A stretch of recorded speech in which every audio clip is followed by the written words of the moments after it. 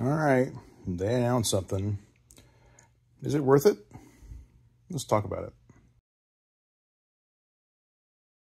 And welcome back to the Messy Garage, where we're super messy.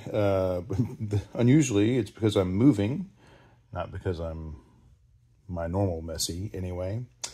But the news of the day is the new M12 Stubby Gen2, the 2563-20.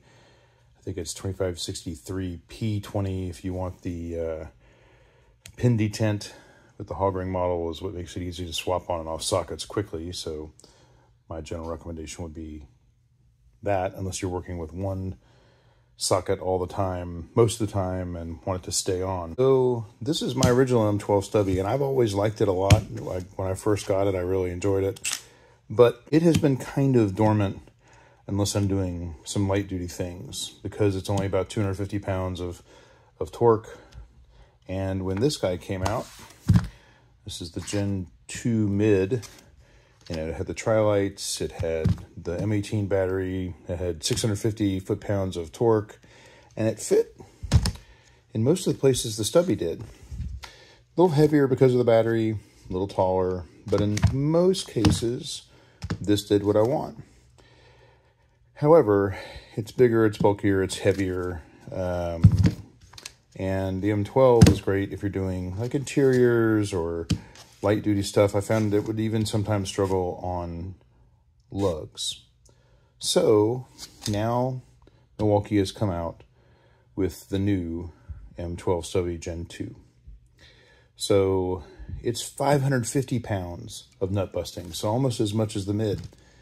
400 for fastening, and they've done some things to make the case more robust, which is great, although I haven't had any troubles with it. I put boots on all mine. There is a boot, by the way, which is part 49-16-2562 that I would recommend.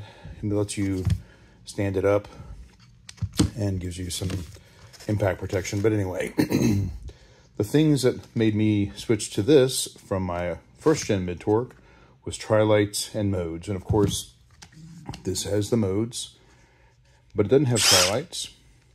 And I tell you, the tri-lights have been something I really enjoy about that. So the new Stubby will have it, and all those modes.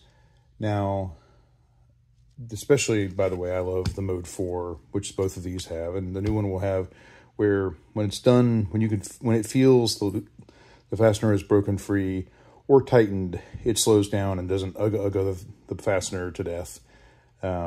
Great feature, love that. The new one's still at 2.2 pounds, same physical package, or only slightly different. There's a new boot. The tri-lights will be a big thing, and for me, when I travel a lot in my old BMWs, this package is great. You know, carry a few half-inch sockets and carry this, and you're going to be able to do nearly everything in Gen 2 form that you can do with this bigger, heavier thing. And I like that idea a lot. So, will I be ordering it? Yeah, I will. So I'll sell this on Craigslist or something, or Facebook Marketplace. And, you know, I will miss it, but I really look forward to having something super light. I mean, this is such a light package, and that is the name of the game when you're working.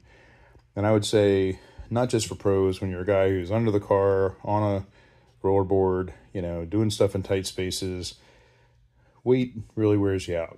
And this thing, with almost the power of this thing, is really attractive. So, yeah, I'm going to get it, and I'll put it up here when I do. But in the meantime, stay messy.